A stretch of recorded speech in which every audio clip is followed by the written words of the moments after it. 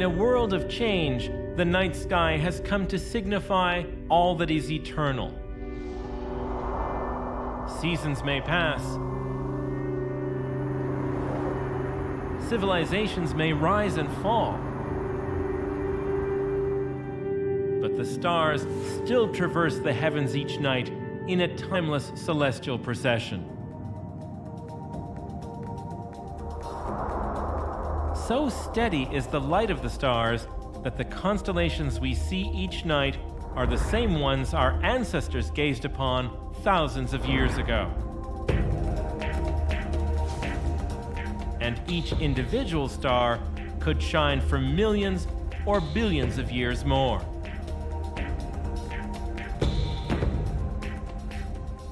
The stars and galaxies convey the impression that the things we see in the universe are permanent and unchanging, at least over the course of a human lifetime. But that's not always the case. One of the most astonishing phenomena in the night sky is so fleeting that most people have never seen it, even though it's very common and can easily be found without a telescope.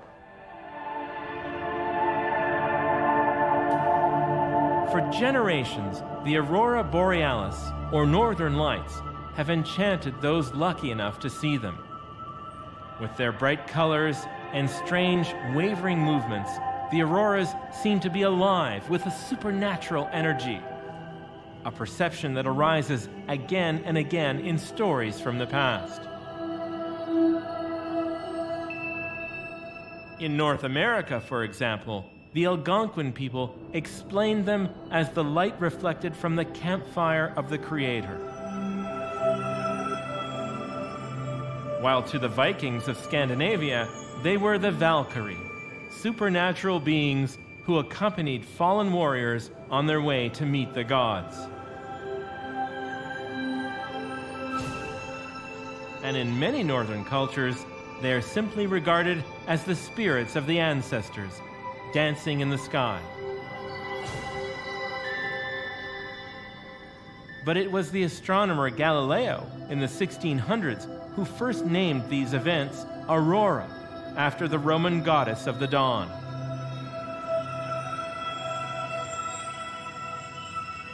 Galileo incorrectly speculated that auroras were reflections of the sun's rays. But he did get one thing right. It is the sun that is ultimately responsible for the aurora.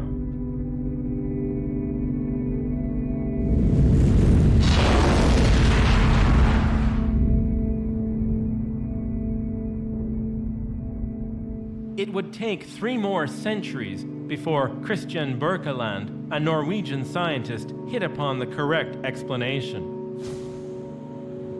The aurora, it turns out, are the result of billions of microscopic mid-air collisions. Starting at around 250 kilometers above Earth's surface, electrically charged particles from the sun collide with the oxygen and nitrogen atoms and molecules in our atmosphere. The gases are energized by these collisions, giving off a colorful glow. The different colors relate to the height, energy level, and type of gas. For example, oxygen can glow both red and green, while energized nitrogen can produce a blue or crimson color, or sometimes both at once, which makes the aurora seem purple.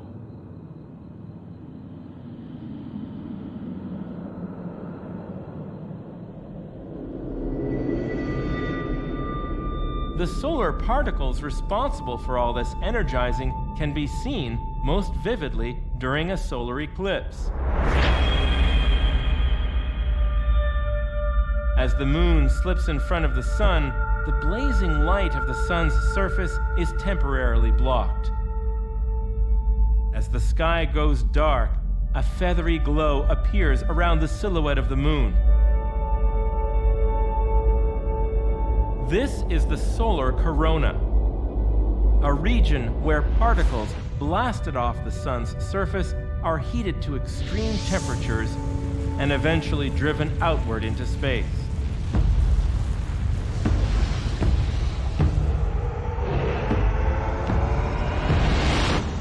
As they travel, the solar particles form an invisible current called the solar wind, which blows past the planets of our solar system on its way to the stars.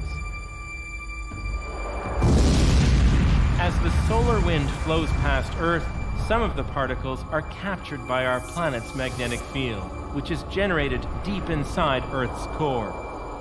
Like tiny compass needles, they follow the lines of magnetic force heading down to our planet. The magnetic field lines converge near the north and south poles. The aurora they produce are mostly seen far from the equator, closer to the Arctic and Antarctic regions of our planet.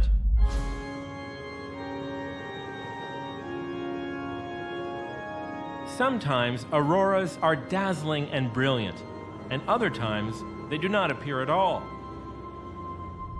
The secret to why auroras are sometimes spectacular and sometimes scarce lies again with the sun.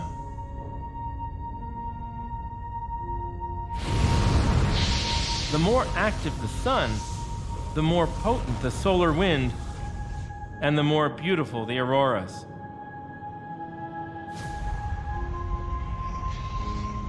Like Earth, the sun has its own magnetic field, but the sun's is more powerful and it originates within the hot plasma deep in the interior.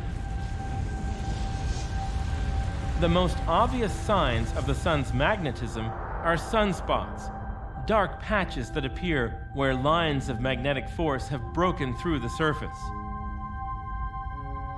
Regions associated with sunspots can be incredibly dynamic, sometimes spawning massive explosions called solar flares, which can release more energy than the detonation of 1 million nuclear bombs.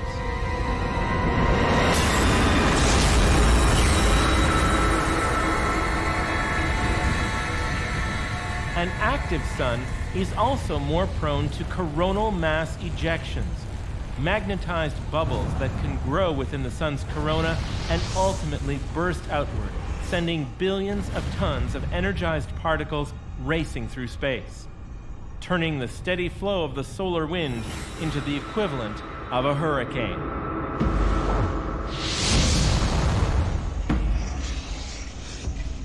If such an event happens, within hours, high-speed particles are battering Earth's magnetic field. Down on the ground, the effect is often a spectacular display of aurora. But there are other effects. Violent fluctuations in the Earth's magnetic field can overload power lines and cause blackouts. Because of their potential to disrupt technology on Earth, solar storms are the subject of intense study. That means the aurora have now stepped out of myth and legend to become part of a larger space laboratory, helping us to understand the sun and its influence on our planet. The aurora may be a phenomenon of our atmosphere, but it is directly connected to forces at work far off in outer space. Perhaps it's fitting, then, that we have to go to space to understand it best.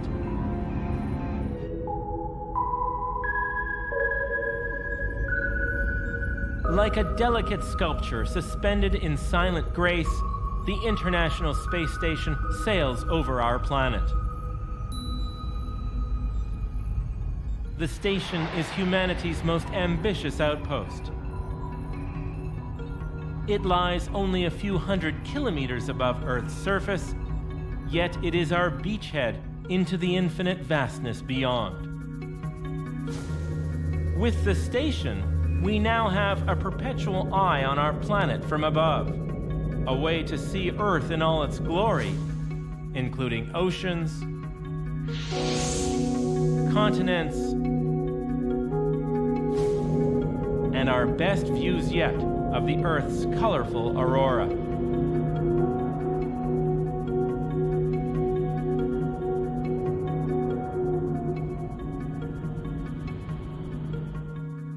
Until the arrival of spaceflight, we really had only one place from which to view the aurora, down on the ground.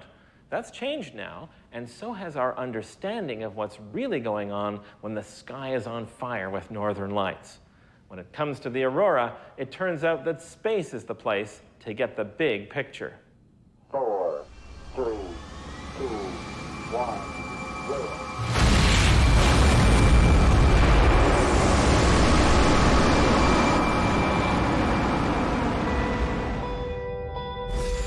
In 2007, NASA's Themis mission probed the forces that can turn a calm aurora at the poles into an all-sky light show with potentially paralyzing consequences for our technology.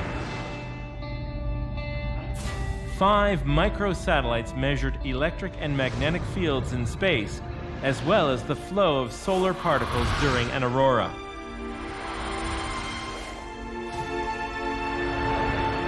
At the same time, an array of 20 ground-based stations in Canada and Alaska took wide-angle shots of the aurora while making magnetic measurements.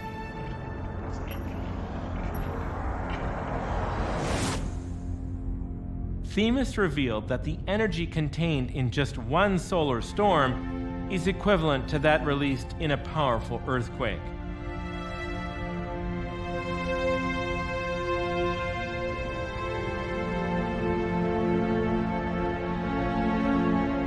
The mission also found invisible strands of Earth's magnetic field dangling 40,000 kilometers out into space.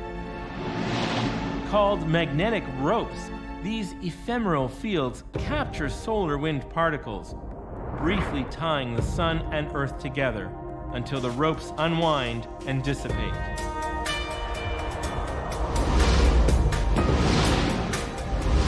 A parallel project, Europe's cluster mission, involves 4 identical satellites orbiting the planet in formation. Their goal is to provide a 3-dimensional picture of how the solar wind interacts with the Earth's magnetic field and produces aurora.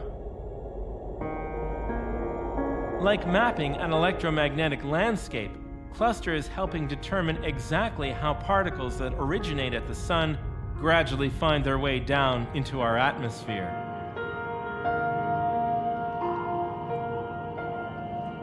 These studies from space remind us that auroras are a planet-wide phenomenon, and they should arise wherever the same 3 ingredients occur anywhere in our solar system. Those ingredients include the flow of particles from the solar wind, a planet with a strong magnetic field, and a dense atmosphere for the solar particles to collide with.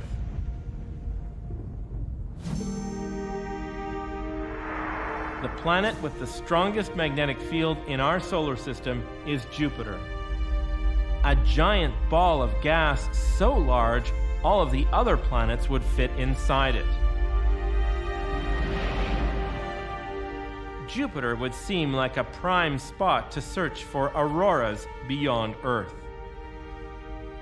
Even at a distance 5 times farther from the Sun than Earth, Jupiter's intense magnetic field is strong enough to pull in the solar wind. Io, the closest of Jupiter's large moons, sports its own magnetic field. Gas in its atmosphere glows, causing a small aurora of its own.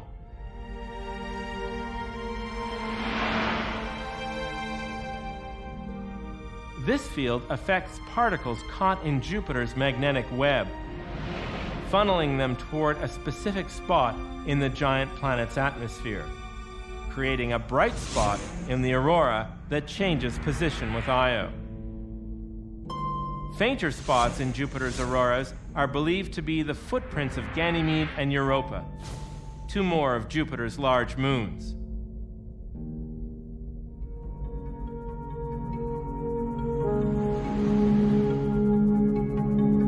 Saturn is another gas giant in the solar system with auroras.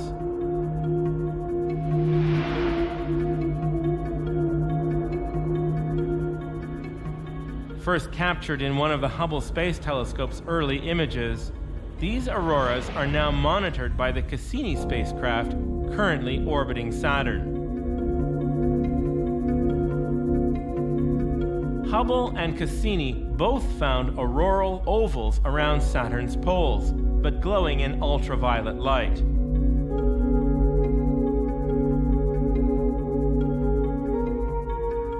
Later, Cassini found a whole new set of auroras glowing in infrared.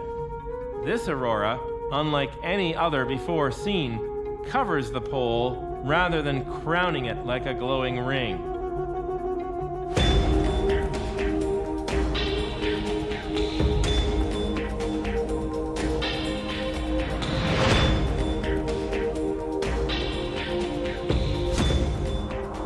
The ability to explore the other planets in our solar system has shown us that auroras are not a phenomenon unique to Earth.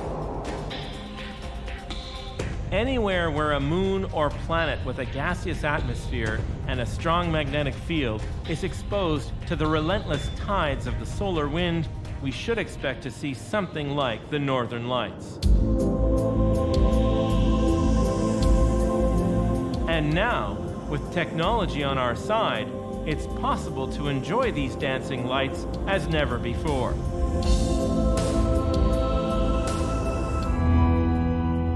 The Aurora Borealis have inspired our stories and filled our dreams since long before the beginning of recorded history. Yet our efforts to adequately record and study these colorful moving lights in all their ethereal beauty have always fallen short, until now. Today, the advent of digital photography makes it possible to capture the faint and ever-changing light from the auroras. Now, backyard stargazers around the world are putting these tools to use and showing us what until now only a few were lucky enough to witness.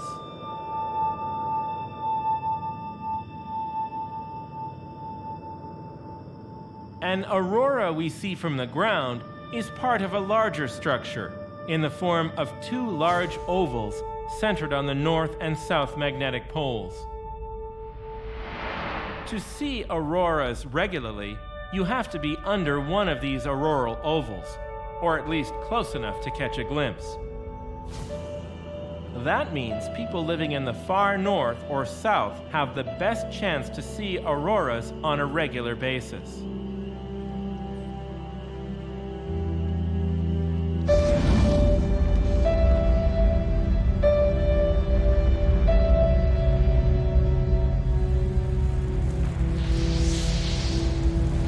When there are more particles flowing toward Earth, the ovals expand, covering a larger area and making auroras visible nearer the equator than usual.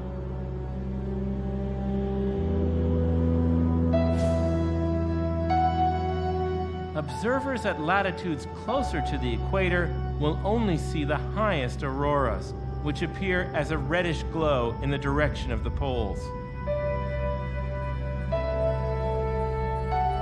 In some cases, auroras hang like curtains above the Earth.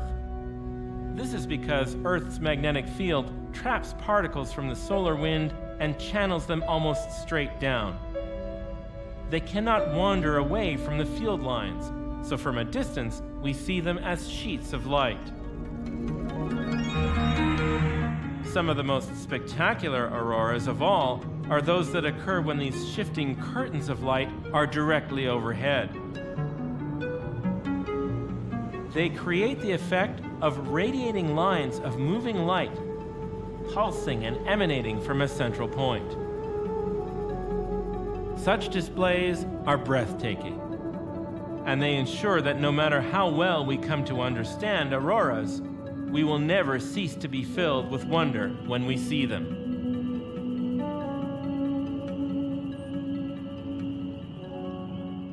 When you stop and think about it, no other process in nature so directly connects something that's happening deep beneath our feet in the core of the planet with something that's happening inside a star, our sun. But there's also another way that the aurora may connect us here on Earth to the larger universe that we're a part of. because they are a product of Earth's magnetic field, auroras are a visible sign our planet is largely protected from the bombardment of particle radiation that would otherwise be raining down on us from space.